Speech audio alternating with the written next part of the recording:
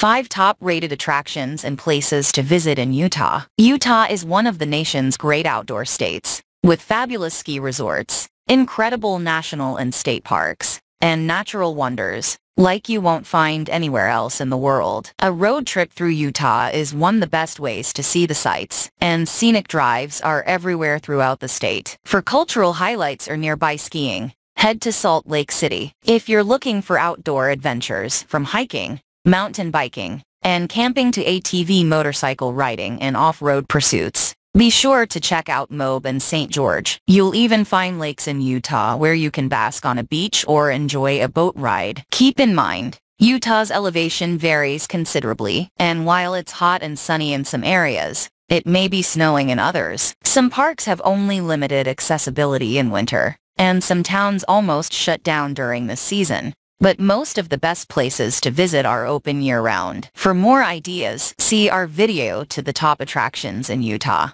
Number 5. Bryce Canyon National Park. The brightly colored and tightly packed hoodoos that dominate the landscape at Bryce Canyon are what set this national park apart from the rest of the spectacular sights in Utah. Stone pillars, glowing in shades of orange, pink cream, and cinnamon, jut up from the floor of a huge natural amphitheater, creating a magical landscape that almost begs to be explored. A scenic drive runs through the park and provides numerous lookouts all along the canyon. However, it's worth venturing down into the Forest of Hoodoos on one of the numerous hiking trails in the park to fully appreciate the size and unique shapes of these formations. Bristlecone pine trees are another surprise attraction found in Bryce. Bryce Canyon National Park is located at an elevation of 8,000 to over 9,000 feet, and receives snowfall during the winter months and into spring. Temperatures up here, even in summer, can be cool to very cold. The best time to visit is from April to October, particularly if you are planning on staying at one of the campgrounds in the area.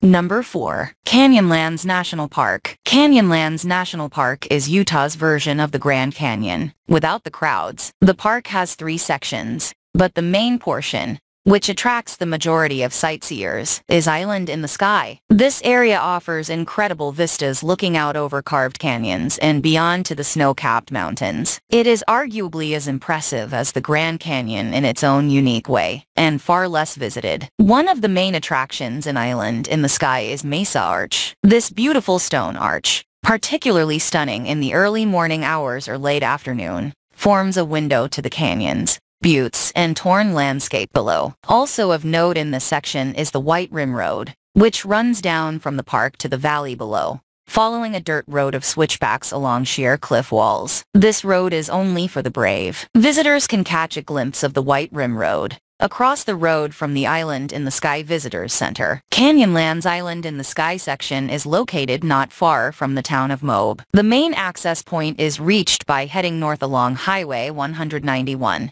Beyond Arches National Park. The Needles District is located in the opposite direction, off Highway 191 heading south from Moab, and takes about 2 hours to reach. The other 2 sections of the park, the Needles District and the Maze, offer a slightly different type of landscape, but are also impressive. These areas are more remote. The Needles area is one of the best places for hiking in the park, and the Maze is a popular place for 4x4 road trips.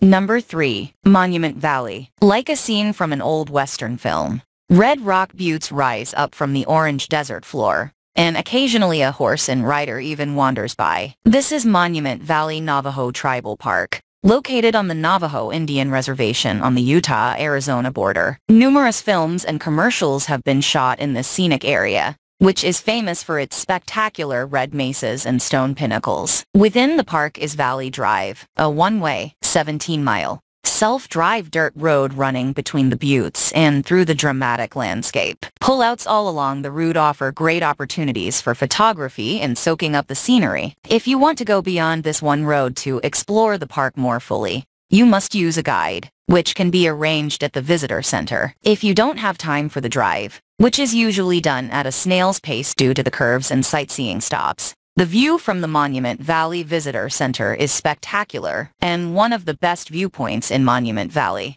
Number 2. Arches National Park. Stunning stone arches and rolling petrified dunes, backed by the often snow-capped peaks of the La Salle Mountains, make this one of the most scenic parks in Utah. Arches National Park is home to more than 2,000 natural stone arches. The most famous of these, and the most photographed, is Delicate Arch, standing like a horseshoe jutting out of the ground, framing the distant mountains. Numerous walking trails and hikes lead to the most popular arches and other interesting rock formations, but many of the main highlights can be seen right from the scenic drives through the park, and easily accessed from the parking areas. The best places to visit in the park are Devil's Garden, Delicate Arch, Fiery Furnace, Double Arch, Park Avenue, Balanced Rock, The Windows, Broken Arch, and Sandstone Arch. Arches National Park is located just outside Moab, a town well known by mountain bikers and outdoor adventurers. The park is considerably higher than the town, and reached via a winding road with impressive views. You'll find several other scenic parks in the vicinity and a variety of good campgrounds in the area.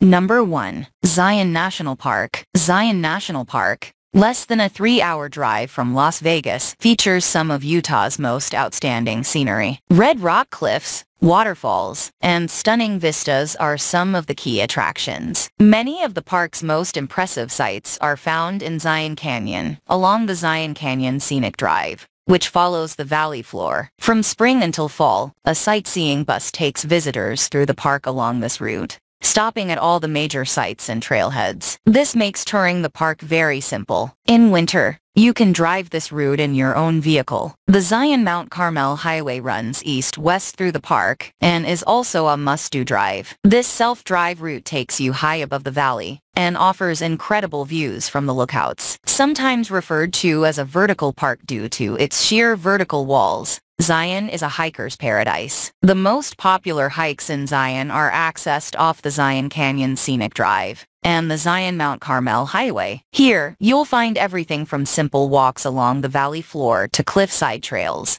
like the famous Angel's Landing Trail, which is not for the faint of heart or anyone with a fear of heights. If you are here to truly experience the outdoors, you'll find quality campgrounds and RV parks in and near Zion National Park. Subscribe to our channel for more similar videos.